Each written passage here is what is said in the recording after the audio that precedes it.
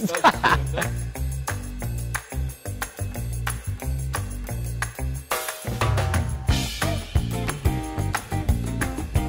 today we are playing with the Hot Wheels Zoom In. It is a Hot Wheels collaboration with GoPro, where you can put a GoPro camera on top of a Hot Wheels car. So Hot Wheels sent us 2 cars, a loop, and like 3 feet of track. That was just like not enough for us. So we went out and we bought 40 feet of track.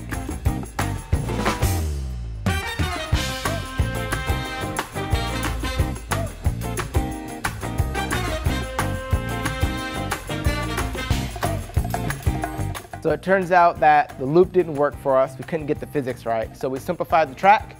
We've got it coming down a slightly less steep incline, through a tunnel, over this box, and into the water. Today, we're gonna play with Hot Wheels. Because every adult should play with Hot Wheels, let's be honest. I agree.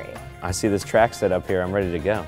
I am not too ashamed to say that I still have Matchbox cars and even a few Hot Wheels. If you could add like any feature to a Hot Wheel car, or create your own Hot Wheel car, what would you do? I would find a way to link different Hot Wheels cars so you can like, almost like Legos where you can like build your own. It would be cool if it was like attached to a track. Being able to customize the track more, maybe being able to customize your own car. We're going to be playing with the Hot Wheel Zoom In. Okay. That has a GoPro attached to it. What? Exactly. Hot Wheels Zoom In. Oh my God. So what we've got for you today is this track.